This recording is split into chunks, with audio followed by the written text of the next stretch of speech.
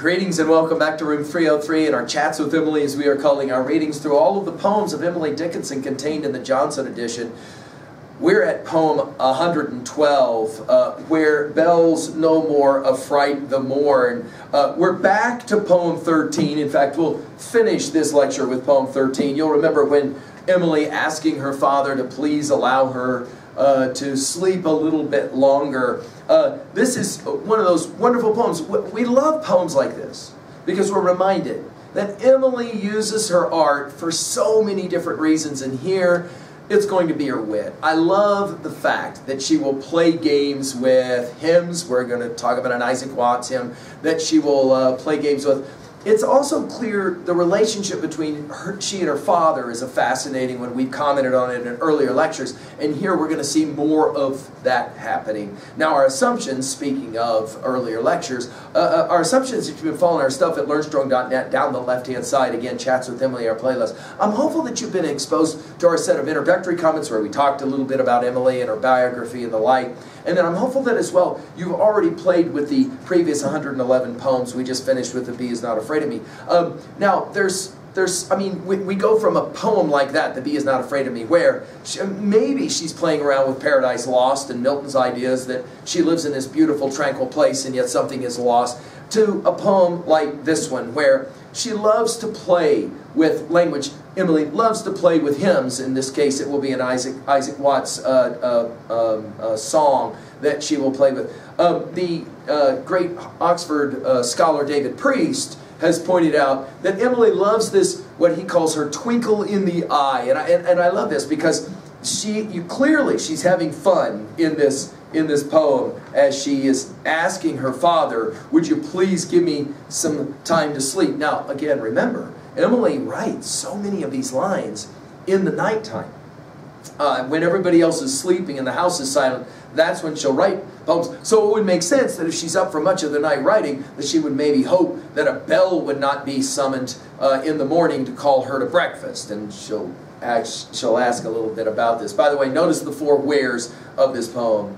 Where bells no more affright the morn, where Scrabble never comes, where very nimble gentlemen are forced to keep their rooms, where tired children placid sleep through centuries of noon.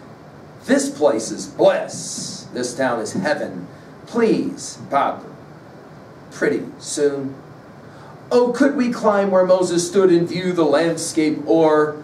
Not father's bells, nor factories could scare us anymore. Now, again, this is a poem very specific, I think, specifically to Patra, to father. And notice where she starts. She starts with her where bells no more affright. We're back to poem 13, of course, and the whole bells that are waking us in the morning. Again, notice the affright of the morn. The humor is palpable here. Where Scrabble never comes, Scrabble only used one time in all her poetry, it's here. Where very nimble gentlemen, go back to poem 109 with the word nimble, and our comments about that. Of course, these nimble gentlemen are forced to keep their rooms. Well, think about where we are in Amherst and the whole professors of the college and the like, right? Those nimble gentlemen, notice capitalized gentlemen, where tired children, and I think it's significant that Emily is, in her jesting, commenting on the fact that she is tired, she is fatigued. Of course, children here capitalized. Placid sleep through centuries of noon. Again, the overstatement, the hyperbole is fun. This place is bliss, and of course our use of the word bliss has already been, we've already commented on that. This town is heaven. And then notice the alliteration of please, Patra, pretty soon. The idea of pretty please and the way she plays with it. By the way, Patra only gets used one time and it's here. And then what she does is she plays around with an Isaac Watt hymn that will be called There Is a Land of Pure Delight. And in the third stanza, and the fourth stanza here of this hymn, this is how it reads. Could we but climb where Moses stood and view the landscape o'er, not Jordan's stream nor death's cold flood could fright us from the shore. So what she does is she plays around, and as we commented on her quoting of biblical text, it'll be the same here. She'll say, oh, instead of just could. Could we climb where Moses stood? Could we but climb where Moses stood is the Isaac Watts line. And view the landscape o'er. That line is exactly quoted. And then notice with the quotation marks, she'll then move away from the quotation marks to not fathers, bells, nor factories could scare us anymore. It's not Jordan's stream, nor death's cold flood could fright us. Notice, for Emily, it's scare us from the shore. Only notice it's not the shore, it's any more. Well, to me, this is amazing example of Emily's humor. You know, sometimes people said to me, she's so morose, I just can't read Emily Dickinson. I'm like, well, what about poem 112, which is so much fun, right? In other words, Emily loves her rest, and she's obviously begging for more rest. I think there is a message here as well, that waking up is hard. Remember what Thoreau says in Walden? We've given full lectures at learnstrong.net. We must learn to reawaken and keep ourselves awake, not by mechanical aids, but by an infinite expectation of the dawn that does not forsake us in our soundest sleep. I think that mechanical aids thing would be this father ringing the bell to get them all up to make them come to breakfast. At 2b, I love, again, the allusion,